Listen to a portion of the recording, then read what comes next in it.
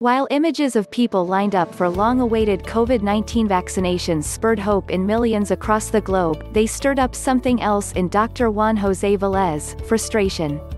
Velez runs the coronavirus ward in one of the biggest public hospitals in Colombia, a country with one of the highest death rates and positivity rates in the world.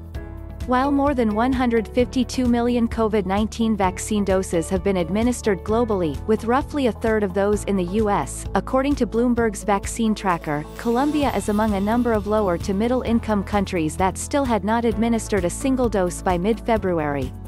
I think the greatest thing this has shown us is the lack of solidarity, the fact that lots of countries have started vaccinating, while many poorer countries haven't even started, Velez said. This disparity is playing out across the world, and it's one health experts have warned of since the onset of the pandemic. While richer countries rapidly vaccinate their populations and buy up doses, other nations are projected to not have wider access to the vaccine until late 2022 or 2023, according to the World Health Organization, WHO.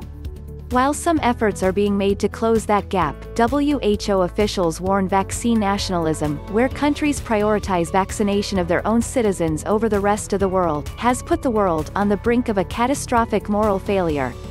In his hospital in Medellín, Colombia's second-largest city, Velez said a refrigerator that would eventually carry COVID-19 vaccine vials had arrived, but it was still uncertain when he and other medical staff on the frontlines would have access to their first shot. He said he lost count months ago of how many of his patients died. Dr. Salim Abdool Karim of South Africa was one of the first to warn of vaccine disparities. At the onset of the pandemic, he called for a global public good.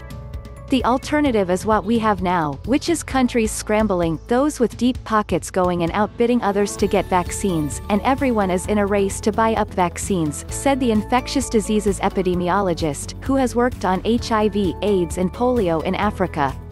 So middle-income countries, lower-income countries, they just fold their arms and say, what are we going to do? We don't have vaccines. He told USA Today he's concerned, but not shocked, at the inequality that has emerged. President Joe Biden on Thursday announced a deal to purchase an additional 200 million coronavirus vaccine doses. We've now purchased enough vaccine supplies to vaccinate all Americans, Biden said.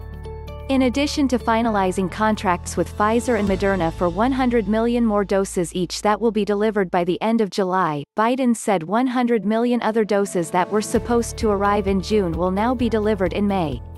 That's a month faster, Biden said. That means lives will be saved.